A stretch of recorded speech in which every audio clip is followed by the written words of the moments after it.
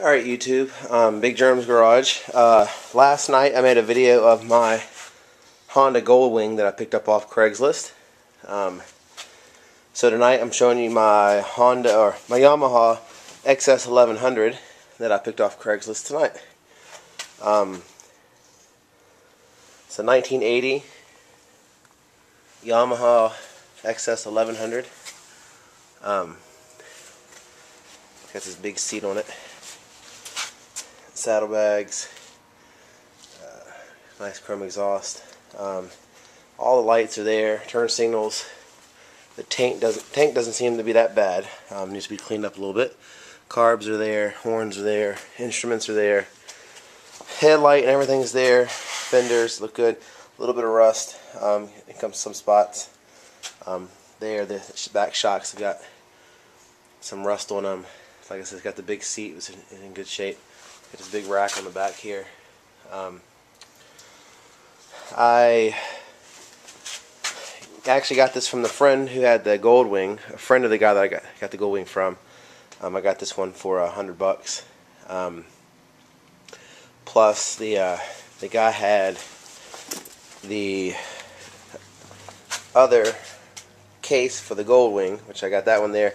Remember for the video I made last night, the case on this side was missing. Well, the guy that had the Yamaha had the case I was missing, plus he had an extra seat for the Goldwing. So I gave him some extra money for that. So now he completes my set for the side boxes for that one. But anyway, this I'm not sure exactly what I'm going to do with either the Goldwing or the Yamaha. I'll probably put a battery on it and see what happens. See if I can get them to turn over or lights come on or whatever. But they're just projects. I might make something out of them. Might try to fix them up. Might try to sell them. Part them out. I'm not sure yet.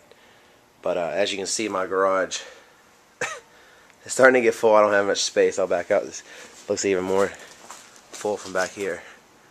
But still got that little Suzuki four-wheeler up front, way up there, a little tiny thing behind the green one.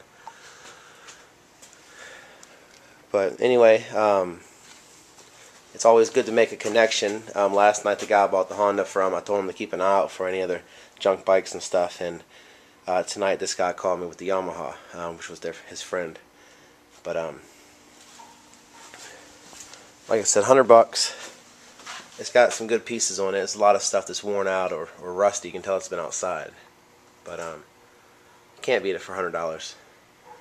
Just like this Goldwing, you can't beat for $150, which I bought from last night.